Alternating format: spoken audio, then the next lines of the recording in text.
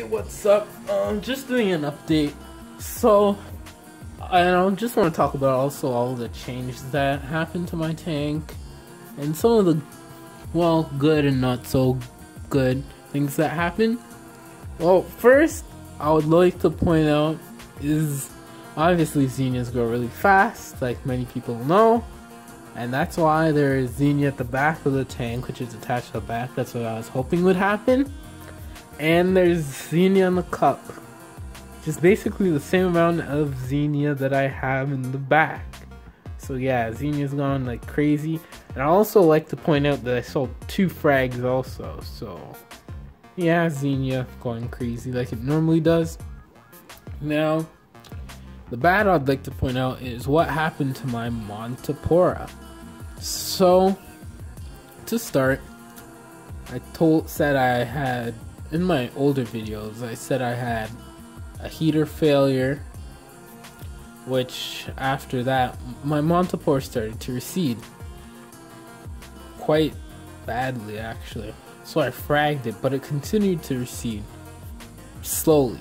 So, I guess you'd call it slow tissue narcosis. Either way, it was not doing well. And I also tested my alkalinity, and I found that it was low at 6. So I figured that because of the low alkalinity mixed with the heater failure, what really caused my Montipora cap to do so bad.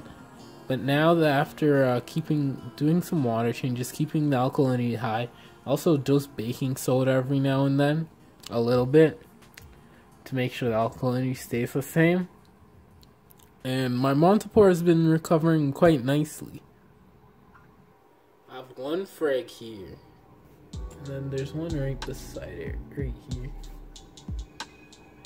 So I cut it up into 3 pieces, and all 3 pieces seem to be doing well now. So that's good. The next good thing is, let's see, my dunking coral grew 2 new heads, which means doing good. Growing 2 heads is always a good thing, so I'm excited for that. My Aiken has also 2 heads, but let's see if I can get it better.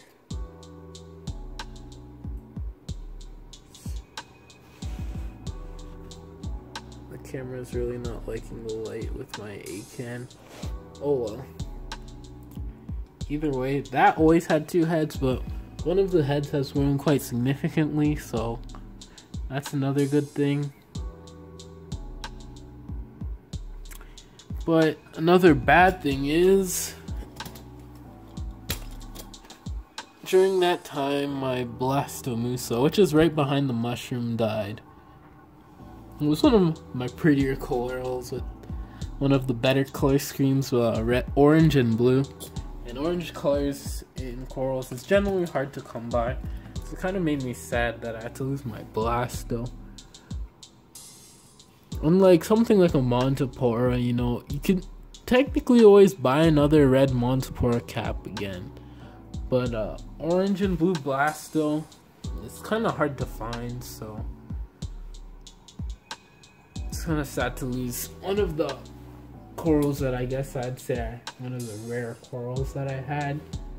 I actually also had a snail recently die. That's because it got stuck to the filter while I was gone. I usually leave 2 or 3 days a week to go home from school, but the snail got stuck on it during that time, and since I wasn't there, I couldn't take it off, and it just died there.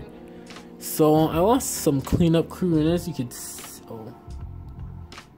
see, my tank has quite a lot of algae. Let's see. look at this. Look at that string right there. Goes all the way up. There's quite a bit on the rocks everywhere. But I'm really not gonna bother with algae for now, for 2 reasons. I plan on getting the algae scrubber back in action.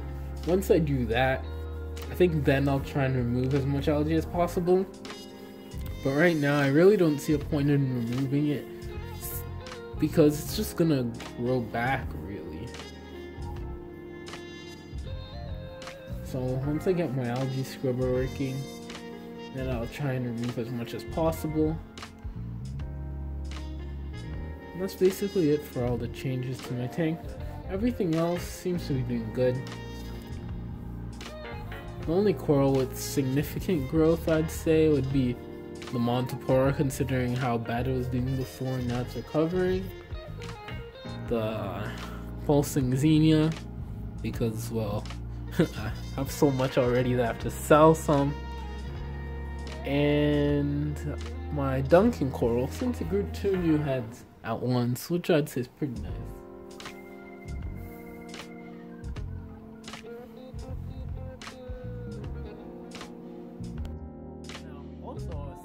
Getting Acropora, depending on how well I did with my Montipora frag. Now that they've been recovering quite nicely, I've been thinking about getting Acropora, but my wallet's been disagreeing with me. Either way, my fish Zeebs is hungry as usual, so